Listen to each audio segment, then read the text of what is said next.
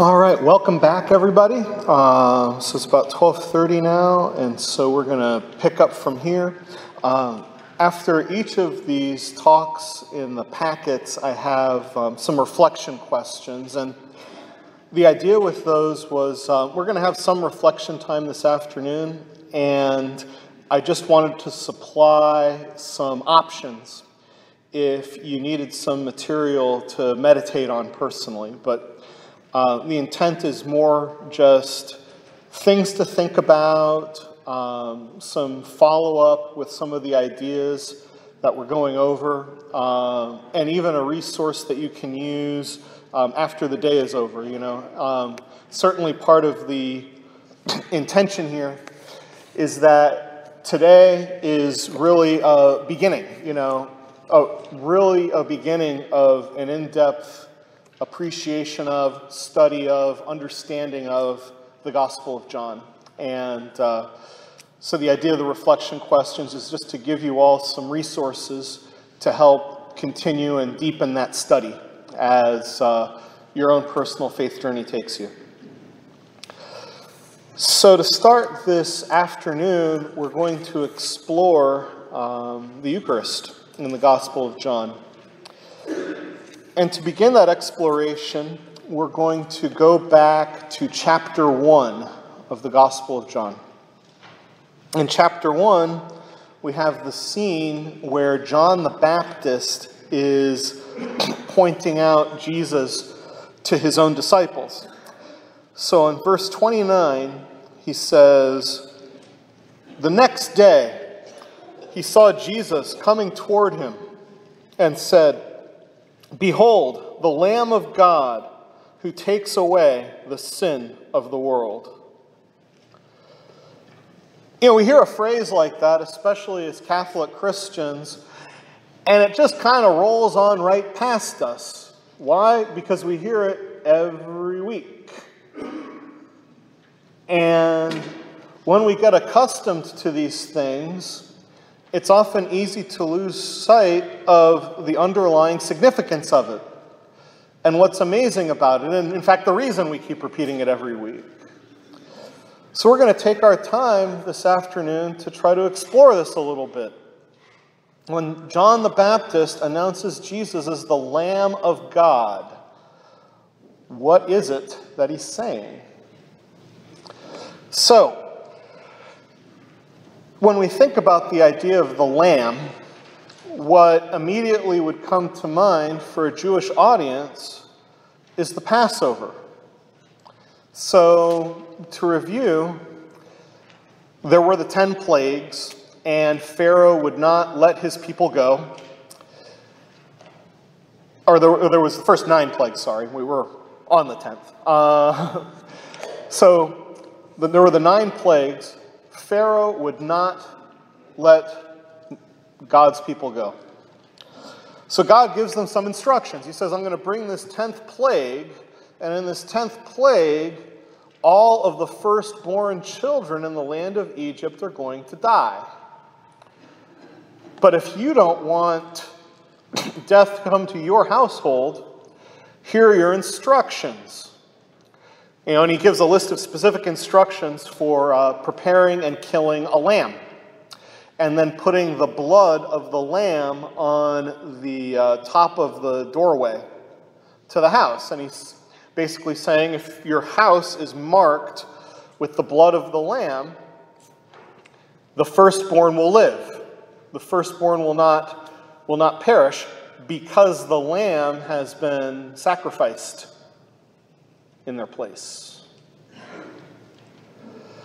So, something very important about the Passover is that the lamb was to be eaten as part of the Passover. And he even had some highly specific instructions for that.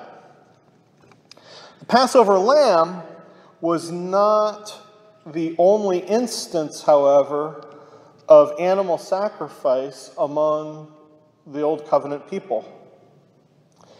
In addition to the Passover lamb, there were numerous animal sacrifices enumerated in the book of Leviticus for various situations. And part of the overall liturgy and ritual around the sacrifices is that the primary place in which they occurred was in front of the Ark of the Covenant.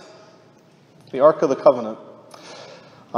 As an aside, I should mention, I first learned about the existence of the Ark of the Covenant around the year 1980 in a movie theater. And when I saw that particular cinematic masterpiece, and I'm not being sarcastic,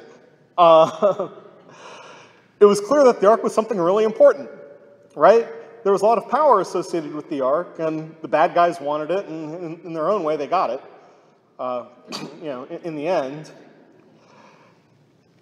But this is just to emphasize the centrality of the Ark to the Old Covenant people, and its centrality came around the fact that it's where the tablets inscribed by the finger of God were stored.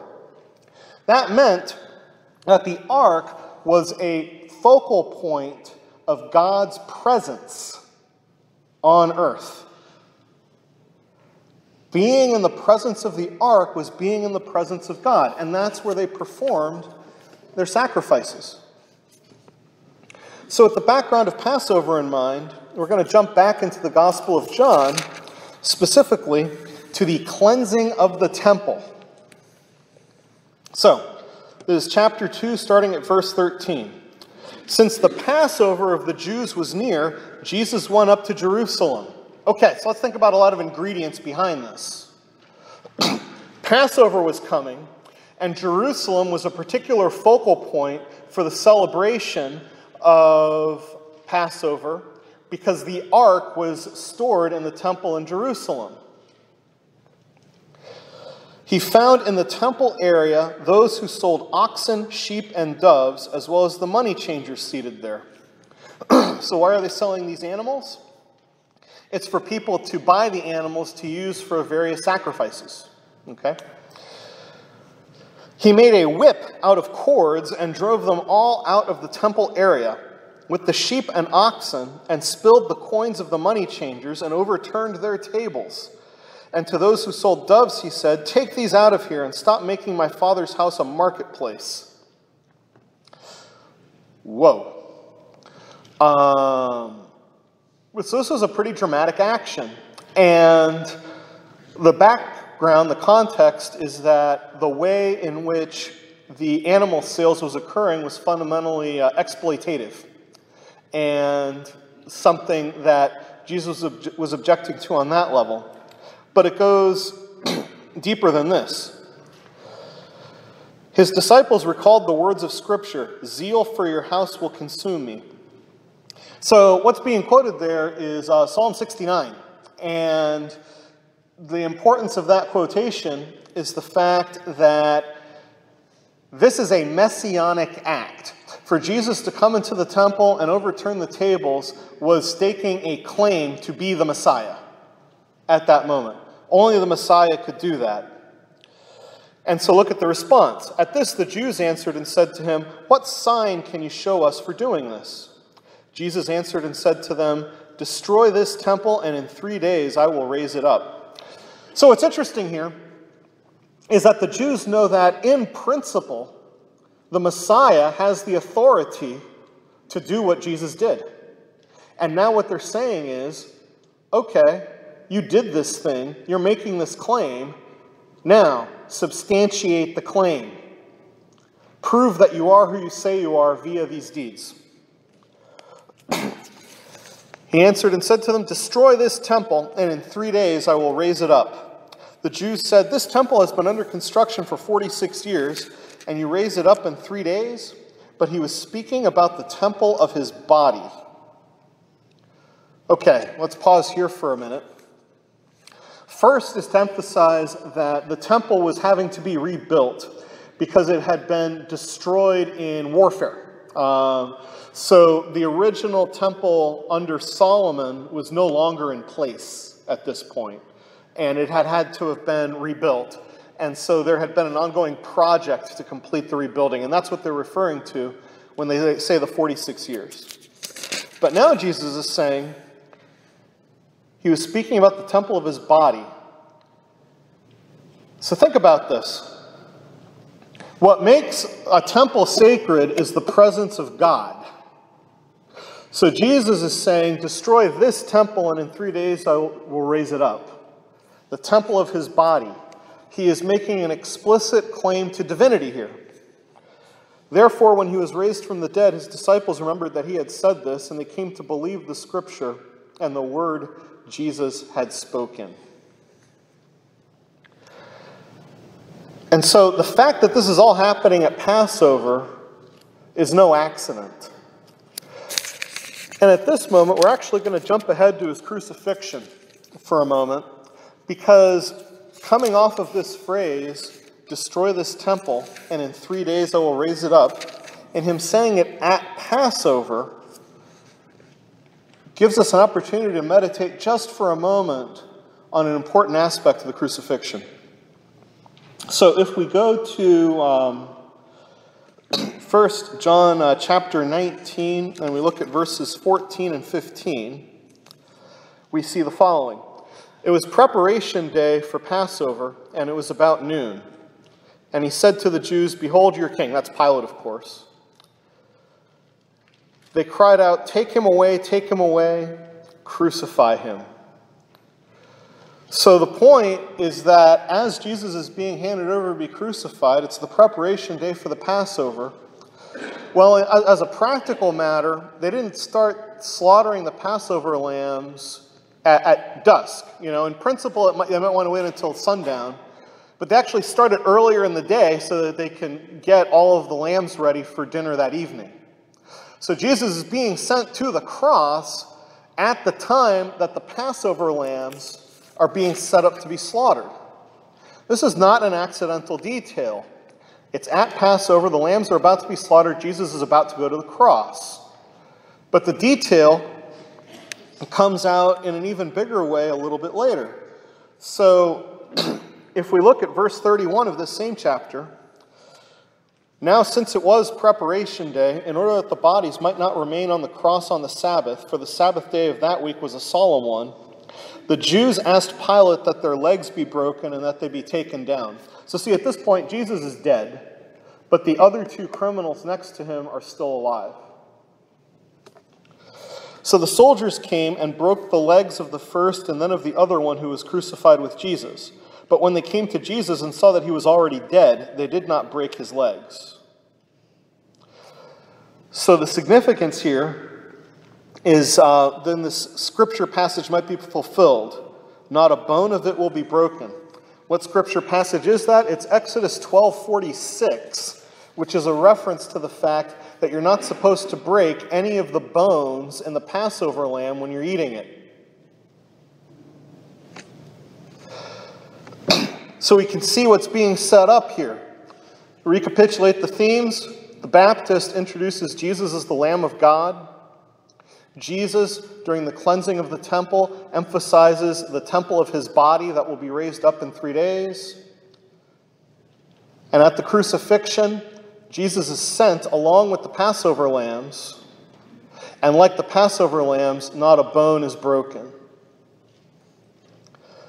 This sets us up then to begin a detailed exploration of John chapter 6. John chapter 6 is frequently discussed when thinking about the Eucharist. And as we're going to see, there's very good reason for that. But what I really want you all to appreciate from this and from the experience of having read the entire Gospel of John this morning is that when we talk about the Eucharist in this chapter, we are not quoting any scripture out of context. In fact, from our experience this morning, you've got the whole context in your head as we examine this and as we explore this. Furthermore, with these other details about the Passover and the Lamb of God, we can see that the theme of the Eucharist permeates the entirety of John's Gospel and not just chapter 6. So, chapter 6. After this, Jesus went across the Sea of Galilee. A large crowd followed him because they saw the signs he was performing on the sick. Jesus went up on the mountain, and there he sat down with his disciples. The Jewish feast of Passover was near. Bam! There it is again. Passover is everywhere in the Gospel of John. And everywhere that John talks about Passover, it's to emphasize Jesus as the Lamb of God. When Jesus raised his eyes and saw that a large crowd was coming to him, he said to Philip, "Where can we buy enough food for them to eat?" He said this to test them because he himself knew what he was going to do. Philip answered him, 200 days' wages worth of food would not be enough for each of them to have a little bit. One of his disciples, Andrew, the brother of Simon Peter, said to him, "There is a boy here who has 5 barley loaves and 2 fish. But what good are these for so many?" Jesus said, "Have the people recline." Now there was a great deal of grass in that place, so the men reclined, about 5,000 in number. Then Jesus took the loaves, gave thanks, and distributed them to those who were reclining, and also as much of the fish as they wanted. When they had had their fill, he said to his disciples, "Gather the fragments left over, so that nothing will be wasted." Jumping ahead a little bit, when the people saw the sign he had done, they said, "This is truly the prophet, the one who is to come into the world." Since Jesus knew that they were going to come and carry him off to make him king, he withdrew again to the mountain alone. The multiplication of the loaves is a true miracle. This was truly miraculous. Every now and then you read a commentary or you hear somebody say something like, well, the real miracle is everybody had food stashed on them and they shared with each other. Well, no. If you look at the context, that can't possibly make any sense. Why would they make him king or want to make him king if he had just induced them to share with each other? No, there was a true miracle here. A true miracle of the multiplication of the loaves. And this miracle is an important backdrop for what we're going to see next. So I'm going to skip ahead to verse 26. And this is the people who had partaken of the miraculous loaves came searching for Jesus. And when they found him across the sea, they said to him, "Rabbi, when did you get here?" Jesus answered them and said, "Amen, amen, I say to you, you are looking for me, not because you saw signs, but because you ate the loaves and were filled. Do not work for food that perishes, but for the food that endures for eternal life, which the Son of Man will give you. For on him the Father God has set his seal." So they said to him, "What can we do to accomplish the works of God?" Jesus answered and said to them, "This is the work of God, that you believe in the one he sent."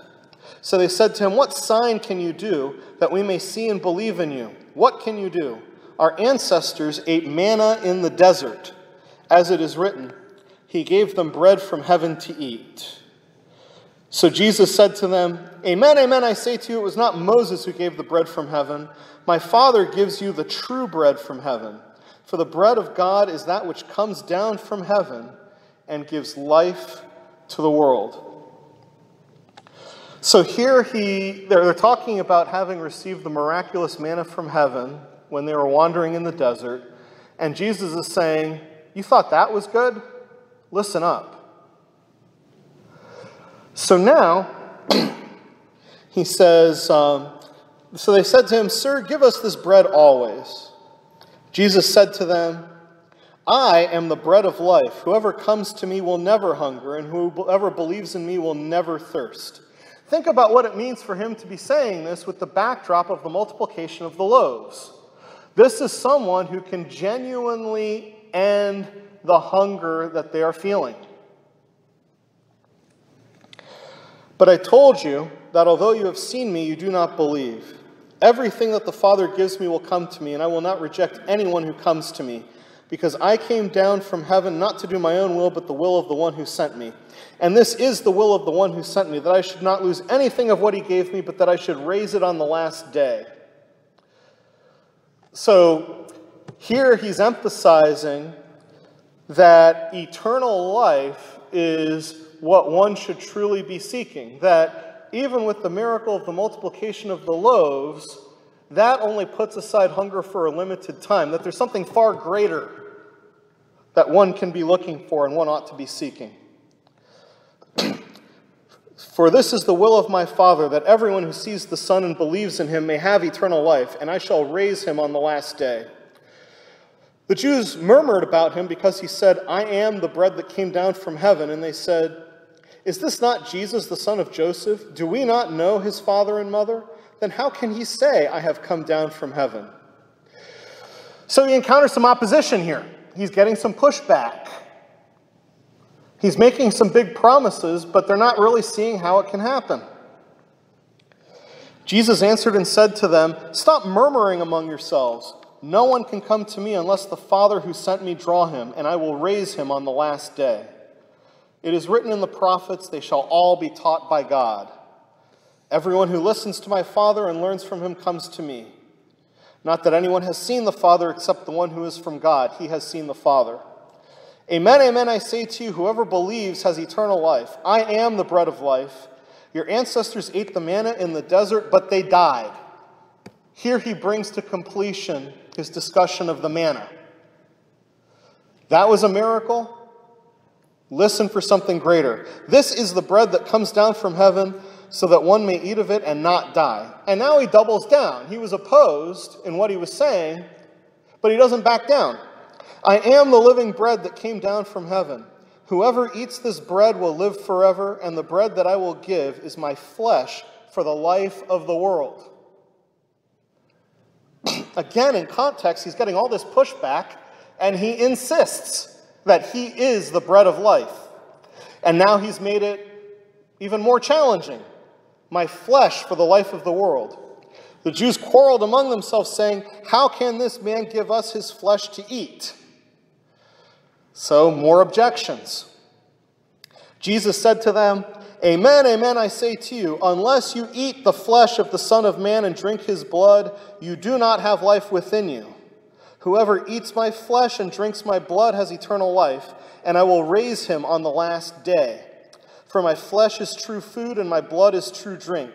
Whoever eats my flesh and drinks my blood remains in me, and I in him. Just as the living Father sent me, and I have life because of the Father, so also the one who feeds on me will have life because of me. This is the bread that came down from heaven. Unlike your ancestors who ate and still died, whoever eats this bread will live forever." So he didn't just double down, he tripled down. Every bit of pushback he gets on claiming he's the bread of life, he increases the claim. He makes it even more drastic. These things he said in the synagogue at Capernaum. Then many of his disciples who were listening said, "This saying is hard. Who can accept it?" Since Jesus knew that his disciples were murmuring about this, he said to them, "Does this shock you? What if you were to see the Son of Man ascending to where he was before? It is the Spirit that gives life, while the flesh is of no avail. The words I have spoken are spirit and life. But there are some of you who do not believe." Jesus knew from the beginning the ones who would not believe and the one who would betray him. And he said, "For this reason I have told you that no one can come to me unless it is granted him by my Father." So again, think about the context. Jesus is getting pushback, and he gives not just an equal and opposite reaction, but a strong counterreaction. And he goes deeper and deeper, and the claims become stronger and stronger, and the resistance increases. And then he basically responds by saying, "Yeah, not all of you can handle it. Okay, this is what it is. You can take it or leave it, right here." As a result of this, many of his disciples returned to their former way of life and no longer accompanied him. Jesus then said to the 12, "Do you also want to leave?" So this is pretty fascinating, because at this stage, numerous disciples are departing because of a doctrinal dispute. Jesus is saying, this is the way it is. The response is, they go away. He looks at the 12 and says, "It is what it is. Are you sticking around or not? It's up to you. Nobody's making you be here." Simon Peter answered him, "Master, to whom shall we go? You have the words of eternal life. We have come to believe and are convinced that you are the Holy One of God." So it ends then with Peter's profession of faith. So let's put these pieces together and see where we're at. The Jews ate of the Passover lamb. The Passover lamb was sacrificed for their salvation. Now, what do I mean by that? First, it was sacrificed for the sake of preserving their firstborn, but the deeper reason was it was sacrificed so that they could leave Egypt and worship God. Jesus is the Lamb of God. We've seen that. It's proclaimed explicitly, and just like the Passover lamb has no bone broken, so too the Lamb of God has no bone broken. But it follows that if Jesus is the Lamb of God, if he is the true Passover, we must partake of his flesh, just as the Jews partook of the flesh of the lamb of the Passover. Jesus, in this discourse, makes this abundantly clear by insisting that we eat his flesh and drink his blood. But we're left with a bit of a puzzle. How precisely are we supposed to go about this? It doesn't seem terribly practical. Certainly in the moment, they were appalled. The answer comes back to the miracle of the multiplication of the loaves. Just as Jesus miraculously multiplies the loaves so that all 5,000 could be fed, Jesus multiplies his body and blood for us under the appearance of bread and wine. In 663, Jesus says, "It is the Spirit that gives life, while the flesh is of no avail. The words I have spoken to you are spirit and life." It is by means of the Holy Spirit, then, that this eternal life-giving miracle occurs. It is by means of the Holy Spirit that the body and blood of Jesus is miraculously multiplied for all of us under the appearance of bread and wine. God was present for his people through the ark in the time of the Old Covenant. In the Eucharist, Jesus remains present for the people of the New Covenant. St. Thomas Aquinas is one of my favorite saints for numerous reasons. And he wrote with uncompromising clarity about the nature of the Eucharist. The body and blood of Christ retain the appearance of bread and wine. There's nothing about our senses that can determine that the miracle has happened. There's no scientific instrument necessarily that I can apply to the body and blood of Christ to see that a change has occurred. Sometimes in the history of the church there have been Eucharistic miracles where it's been possible to see this, but generally speaking, to the senses, no change has happened. The senses cannot determine that they're the body and blood of Christ. What we have is his promise. And his promise follows through inevitably from the logic of him being the Lamb of God as described in the Gospel of John. Here, of course, at St. Joseph, we have a perpetual adoration chapel. And I encourage everyone to make use of the gift of that chapel to be in the presence of Jesus Christ. For in the Eucharist, Jesus Christ is as present for every single one of us here as if we were seated on the shores of the Sea of Galilee listening to him preach. To conclude this section, I have included a Eucharistic hymn that was written by St. Thomas Aquinas. I included it in English, in an English translation. I'm going to go ahead and I'm going to sing it. And you all are welcome to join me or not, just as the Spirit moves you. As I sing it, it's just kind of a time for meditation, for prayer, for thought. Like I mentioned, we've got the questions for reflection that you can employ. The priests, Father Jeff and Father Tony, will be happy to hear confessions if anyone is so moved. They're here for that, for you today. And we will pick up on the next talk at 1:30. So if you want to have some conversation, I encourage you to go into the baptistry area, to leave the church as a place for silence, aside from the singing part, of course.